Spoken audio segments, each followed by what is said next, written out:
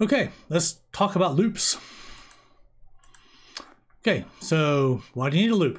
Well, suppose you have to do something a bunch of times. So, for example, I want to print "Welcome to Java," 100 times. Do you want to copy and paste that 100 times? And then what if you got to change it? And what if you miscount? So yeah, it's not a good way to solve the problem. I mean, 100 times. So you use loops. What kind of loops have you used in the past? Think about it for a second, and I will pause this for a moment for you to think about what kind of loops have you used in your lifetime. So go ahead and pause, and I'll do something else. Okay, I'm back. You've entered IDs or password loops. So if you put in a bad password, you got to do it again. That's a loop. If you put in an invalid ID, it says, hey, invalid ID, and you have to do it again. That's a loop. And a lot of times you do it so many times, say 5, 6 times, it'll cut you out and say you can't. You have to call IT or something. Music looping. If you're looping your playlist, that's a loop. Waiting for the mouse click or keyboard entry. Your computer is looping all the time, waiting for us to do something. So it's waiting for us to type in something, waiting for us to move the mouse and click on something. It's waiting. It's looping. It's looping, looping, looping. Basically, it's asking, has the mouse been clicked? Has the mouse been clicked? Has the mouse been clicked? Has the mouse been clicked? Over and over and over again. So it's a loop. Row, row, row your boat when you sing. There's a loop. 100 bottle of beers on the wall. There's another loop. 100 bottles of beer. So a loop is a repetition structure. It repeats. So repeats multiple times. Statement at the top or sometimes the bottom in terms of number of repeats. So there's a condition. There's a pretest or post-test Boolean condition. Sound familiar? So this is very similar to if statements, except it's looping. A count control loop repeats a predetermined number of times. So if you go loop 10 times, it does it 10 times, and that's what it does.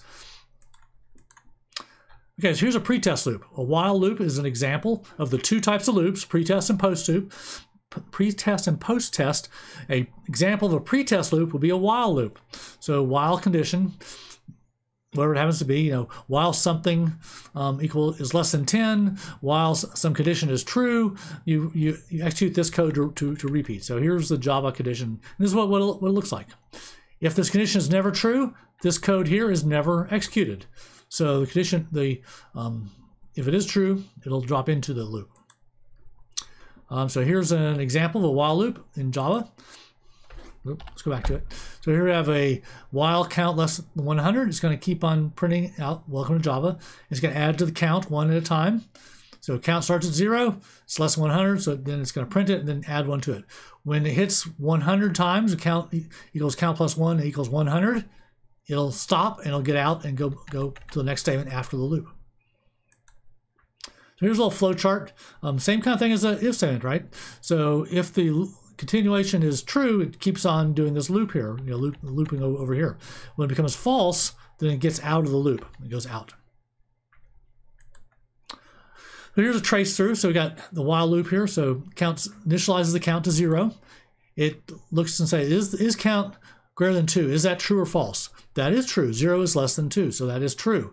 Therefore, it's going to welcome to Java. It's going to add 1 to it. Count's now equal to 1. And it's going to go back. Is 1 less than 2? Yes, it is. Therefore, print it again. Add to it again. Now it's equal to 2. Is count 2 less than 2? It is not. It is false. So it gets out. Gets out completely out of the loop. Okay. Sentinel value. So you need to know what a sentinel value is. We'll be using this phrase a lot in this class and also other classes.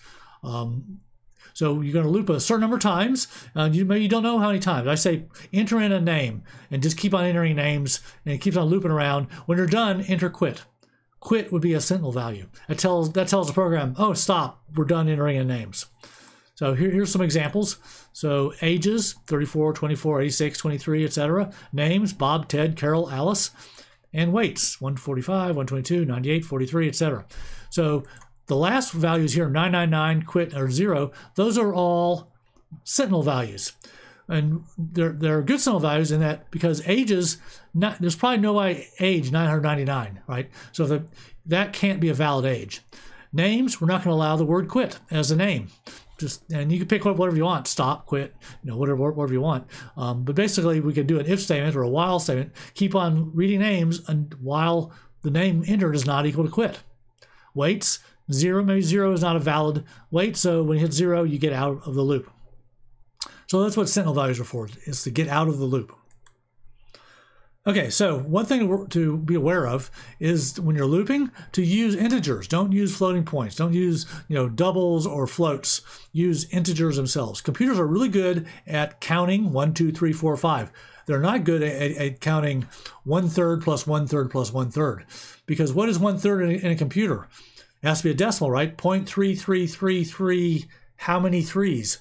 Forever. It would fill up all your memory and still not be enough. So you can never put a 1/3 in your computer. It doesn't exist. But what you can do is put something that's close enough, that's good enough.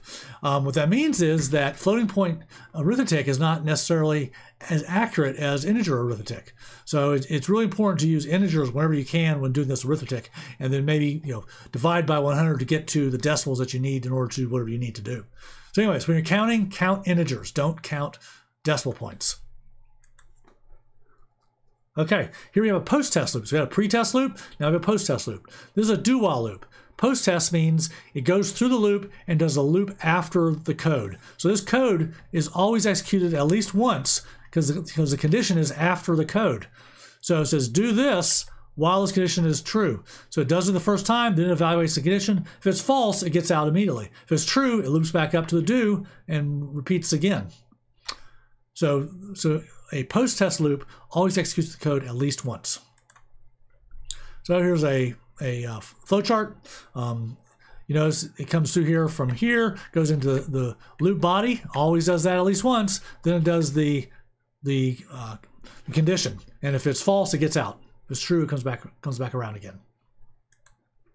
Okay, so at the end of this chapter, and after reading the chapter, you should be able to name the two types of loops, which are pre-test and post-test. You should be able to give an example of each. A post-test loop would be a do-while. A pre-test loop would be a while loop. You should be able to describe what a sentinel value is. You should be able to use both types of loops in your code as required, a while and a do-while. Next, we're going to talk about for loops, and we'll see you in a minute.